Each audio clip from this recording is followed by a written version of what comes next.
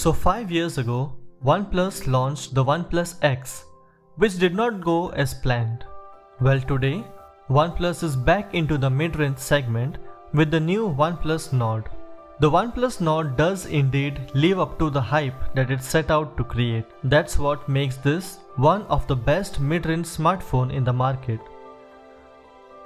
Talking about the display, it has a 6.44-inch Full HD Plus Fluid AMOLED display, which supports 90 Hz of refresh rate. It has a touch sampling rate of 180 Hz, which makes the device look much more smooth. It is protected by Corning's Gorilla Glass 5. The aspect ratio is 20:9, which makes this a tall device.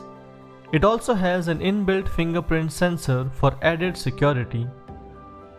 Talking about the cameras, it has a dual punch-hole selfie camera, which comprises of 32 megapixel primary lens and 8 megapixel ultra-wide lens for a wider shot. It has a quad camera setup at the back, with 48 megapixel primary camera, 8 megapixel ultra-wide, 2 megapixel macro lens and 5 megapixel depth sensor. Both the front and the rear cameras support 4K video recording.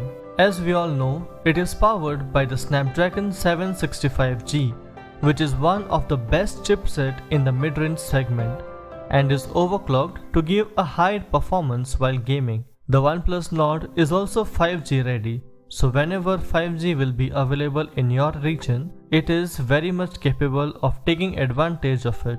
It has a 4115 mAh battery which supports Warp Charge 30T that can charge the device from 0 to 70% in just 30 minutes. It runs on Oxygen OS 10.5 that is based on Android 10.